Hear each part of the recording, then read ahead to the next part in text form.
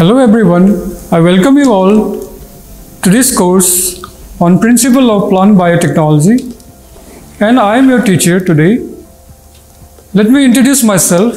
My name is Mr. Manav Vikas Gogoi and I am Assistant Professor in the Department of Agriculture Biotechnology, and today I am going to take a practical class on micropropagation of banana using shoot tip culture.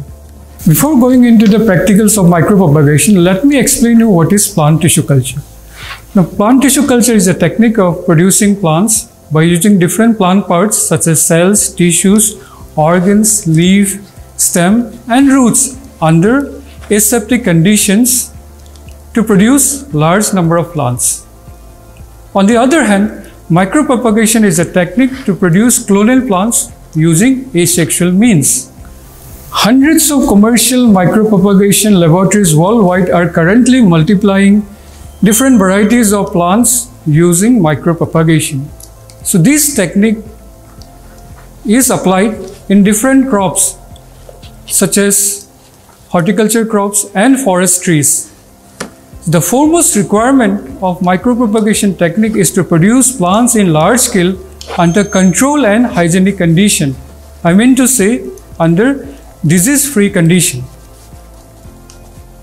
The northeastern region of India is known to possess a wide genetic diversity of banana germplasm. For example, in Assam, banana is grown in an area of 47.9 thousand hectares with a productivity of 17.9 metric ton, whereas production is 852 metric ton, which is far below the national average. The major constraint in banana production are disease caused by more than 50 different pathogens, and out of which fungal infection is most prominent. And as a result, it is difficult to get quality planting material throughout the year. Traditionally, banana is grown by using suckers. So these suckers might be infested by various pests and microorganisms such as bacteria, virus, nematodes. As a result, yield goes down. Therefore, in vitro clonal plant production for producing healthy plant material is prerequisite. So therefore, micropropagation is the foundation of generating disease-free quality planting material. I hope you all got some idea what we are going to learn from this practical on micropropagation of banana. As I've said that we need healthy suckers to carry out banana micropropagation. Now generally there are two types of banana suckers found in the field condition. One is known as sword sucker, another is known as water sucker. But for micropropagation we need to collect sword sucker. So let me show you. This is one of the sword sucker which I have collected for this practical. Now this is the sword sucker. From this sword sucker, we will extract the shoot apical meristem. So I have already extracted the shoot apical meristem, as you can see here.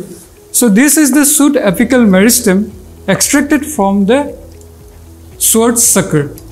Here you can see, as I have collected the explant. Now this explant has two parts. The lower portion is known as rhizome. The upper portion is known as pseudostem. From rhizome and pseudostem, we extract the inner portion, and this is known the inner shoot meristem. Now, to initiate the culture, as you can see, this has turned brownish in color. So to reduce the browning, we'll treat this explant with ascorbic acid solution. To carry out the practical on micropropagation of banana, I will take the help of our technical assistant, Sukurmani, Indrani and Sarika. Now we'll take the explant in a glass jar. As you can see, the explant lower portion has turned brownish in color, as because banana contains high amount of polyphenols. To reduce the concentration of polyphenols in the explants, we will be treating with ascorbic acid solution. So here we will be taking 1% ascorbic acid solution. We will be measuring 100 ml of ascorbic acid solution and we'll treat the explant with ascorbic acid solution. So treatment will be carried out for 2 to 3 minutes. After that, the explant will be washed using sterile distilled water or sterile RO water. Now as you can see, she is treating the explant with ascorbic acid solution so that the concentration of the polyphenols goes down. After treating with ascorbic acid solution, we will remove the ascorbic acid solution from the glass jar.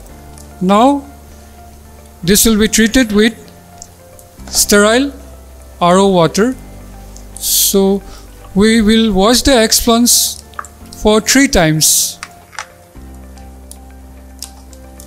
As you all know that this process is carried out under very hygienic condition, so we must ensure that there are no contamination at any level.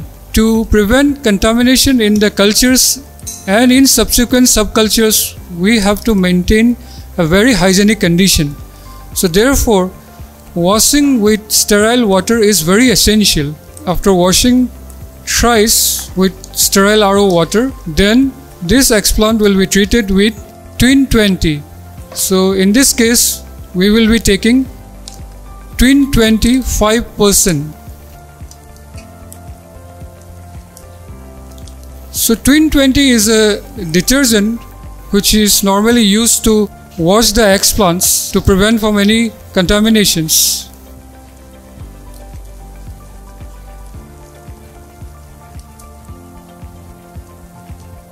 So here you can see we have used 5% Twin 20 to wash our explants.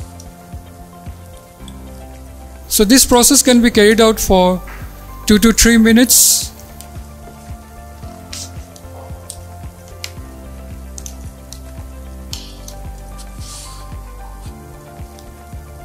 Once using Twin 20, we need to again use sterile RO water or distilled water to remove Twin 20 from the explant.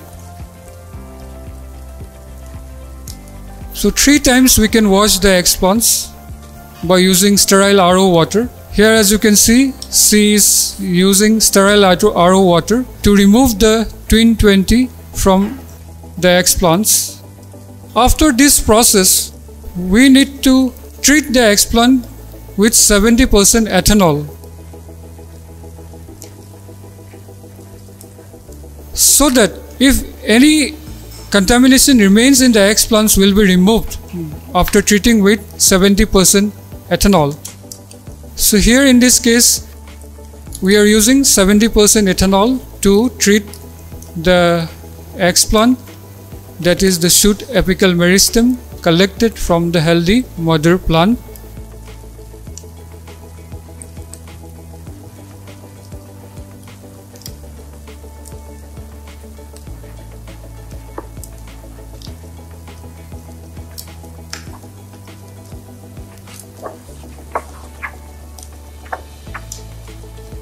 So the explant is treated with ethanol for few seconds to minutes to prevent any contaminations.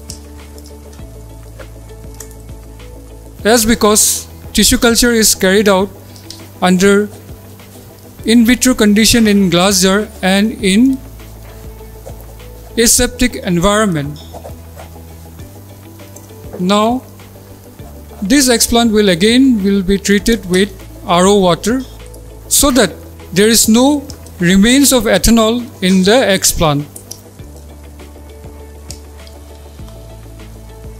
Hope you all have got some idea about sterilization process to carry out micropropagation. Now the explant will be treated with mercury chloride solution. So in this case we are taking 0.1% mercury chloride solution to treat our explant. So there are various chemicals to treat the explants, such as mercury chloride, then sodium hypochlorite. Mercury chloride is one of the most commonly used sterilizing agent in plant tissue culture works. So therefore, In our lab, we also sterilize the explants by using mercury chloride solution 0.1% for few seconds to minute.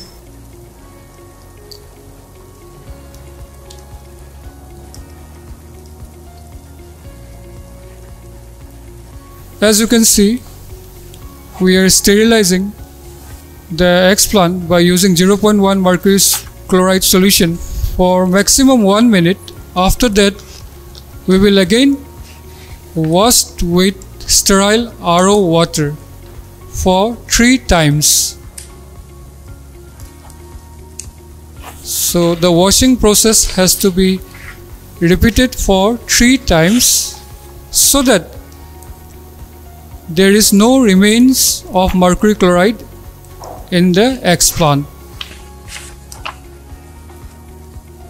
As you can see, we are washing the explant after treating with mercury chloride solution. The process has to be carried out for 3 times.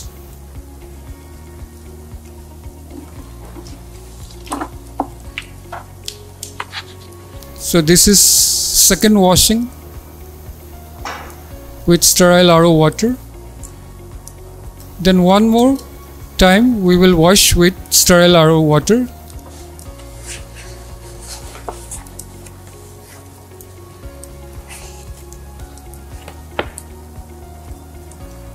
After this process, the remaining part of micropropagation has to be carried out within the laminar airflow chamber. So for that process, we'll have to carry out the inoculation part in the inoculation chamber where the laminar airflows are installed. So laminar airflow is one of the most important and most valuable component of plant tissue culture. So before inoculation of our explant, we have to prepare the nutrient media. So in plant tissue culture, nutrient media plays an important role. So for micropropagation, there are 3 types of nutrient media required. One is initiation media, second is multiplication media, and third is rooting media. So these nutrient media are prepared by using organic as well as inorganic salts. So we prepare the nutrient media by dissolving inorganic as well as organic nutrients. So in case of inorganic, we includes all the major minerals such as magnesium, potassium, calcium, and these macroelements are required in gram per liter, whereas microelements such as molybdenum, potassium iodide, zinc, manganese, these are required in very less amount in milligram per liter. Along with macronutrients, micronutrients, we add some of the other organic additives such as vitamins and other organic additives into plant tissue culture media. Now I request our technical person to show you the process of explant preparation within the laminar airflow. So this is the laminar airflow, which is one of the most important component of any plant tissue culture or micropropagation process.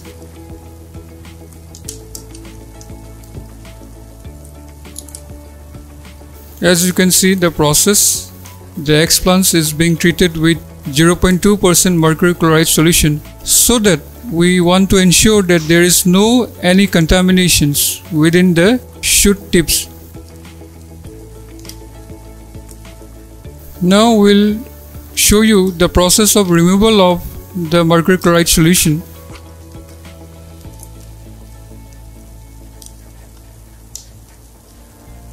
And this will be washed with RO water, or one can use double distilled water, sterile double distilled water. It is always better to use sterile water. So this washing process has to be carried out for 3 to 4 times. So now we will show you the process of sterilization of the forceps and the sterilized blade. Now the shoot tips of 5 to 7 millimeter size will be excised from the rhizomes and it will be trimmed by removing the outer coverings. As you can see here, the size of the explants is around 5 to 6 centimeter of size. From this 5 to 6 centimeter of the explants, the shoot tip ranging 5 to 7 millimeter will be excised by trimming the outer covering of the rhizome part as well as the shoot tip, so that we get the exact size of 5 to 7 millimeter size of the shoot tip. Once we get the shoot tip, now this will be inoculated into the glass jar. So this nutrient media is known as initiation media or establishment media. As you can see, we have inoculated. Now immediately we'll have to close the lid of the jar. Then we write the date so that we can remember the exact date of inoculation, so that we can observe the number of days to proliferation.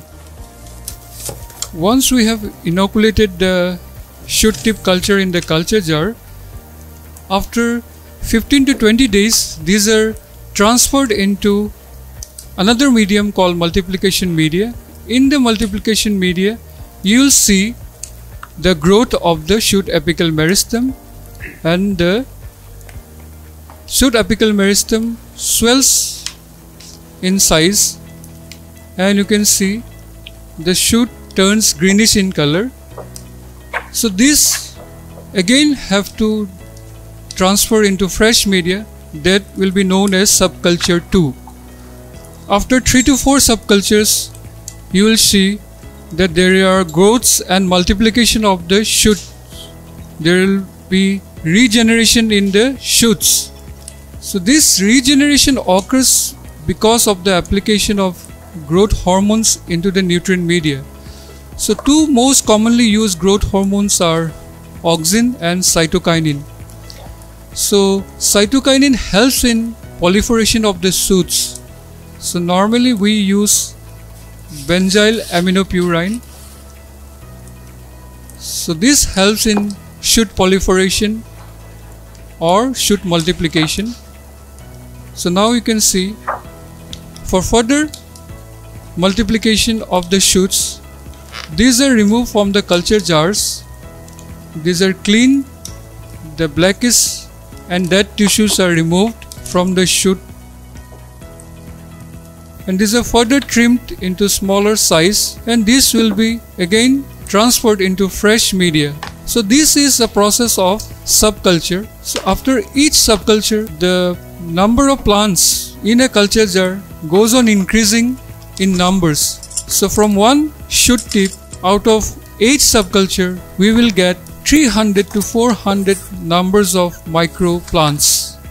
But it will depend upon the person who carries out the subculture, because at any stage we cannot allow the culture to get contaminated. The plants which are around 5 centimeter height, so those will be transferred into the rooting media. Rooting media helps in regeneration of the roots, whereas the plants or the microbe shoots which are smaller in size, so those will be again put into multiplication media for further regeneration.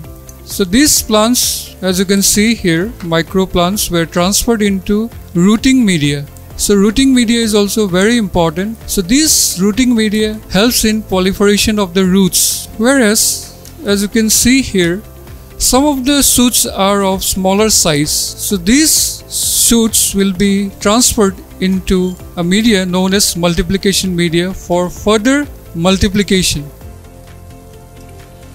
So micropropagation is the process of multiplication of clonal plants through asexual method. As you can see here, this is the process of multiplication. The smaller shoots are transferred into fresh multiplication media.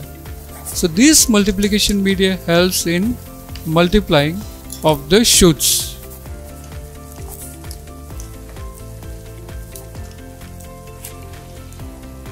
So again, after 24 to 30 days, this will be ready for next subculture. So in this way, we can continue subculture for 8 times. So now, as you can see here, there are 2 glass jars. On your left hand side, you can see that the culture jars contain the shoots which are smaller in size. So this is a multiplication stage. Whereas on the right hand side, you can see the plants which were transferred into rooting media. As the plants does not contain any roots, so we have transferred the plants into rooting media. Rooting media will help in the regeneration of the roots. Once we get sufficient roots into these plants, then these will be transferred into potting mixture.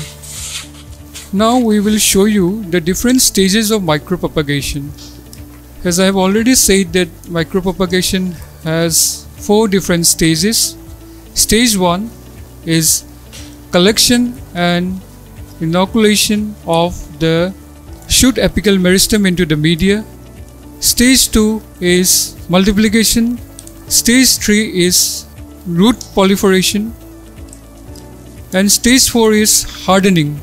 Once we have inoculated the microplants into the culture jars, then these culture jars are to be maintained in the culture room at a temperature of 24 degrees centigrade and in 16-hour light and 8 hours dark.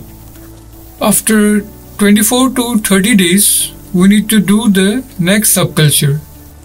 We will have to check for contamination in the cultures. In general, fungal contamination appears within a week. For the process of multiplication, after 15 to 20 days of initiation, when the eggplant turns green, the shoot tips are transferred to the multiplication medium. Subsequently, the eggplants newly developed are subcultured and transferred to fresh multiplication media for 6 to 8 times at every 20 to 30 days interval. This helps in rapid proliferation and multiplication of the shoots. Now, as you can see here, these are well developed banana microplants which has been grown within the tissue culture lab. Now these plants are ready for hardening process. So hardening process is carried out in 2 phases. One is primary hardening and another is secondary hardening. So primary hardening is carried out in the cocoa peat trays where we use cocoa peat as a potting mixture. So we use cocoa peat in the cocoa peat trays, and once we take out the plants from the glass jar, these are washed with water so that there is no media remain in the plants. So these plants are washed properly, then these are transferred into cocoa peat trays, and these trays are kept in the polytunnels for 15 to 20 days so that the plants become acclimatized to the normal environmental condition. And after 20 days, we transfer the plants from the cocoa peat trays into the potting mixture in the poly bags.